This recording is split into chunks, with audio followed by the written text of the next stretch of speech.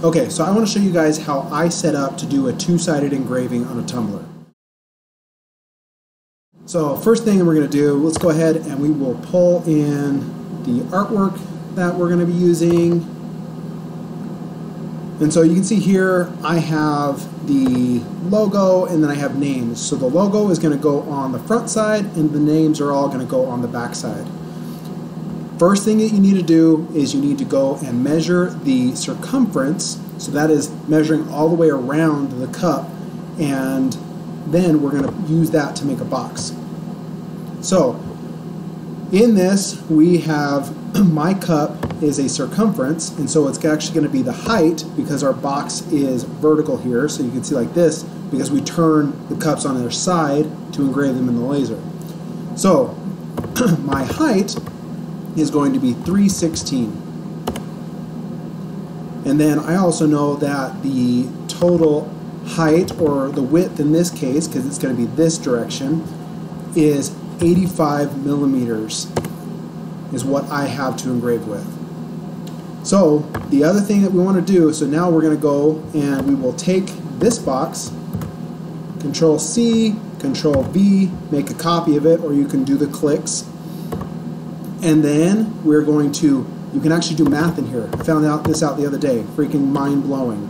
So divide by 2, bam. There's the other box that we want to put inside of this one.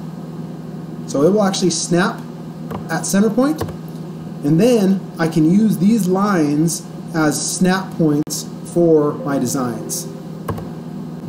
Okay, so with this second box in here, which is essentially half the distance, so if you could put the artwork on each end of it, it's going to be on the opposite sides of the cup.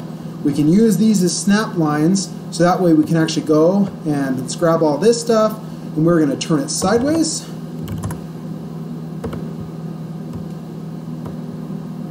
Then we can use this guy,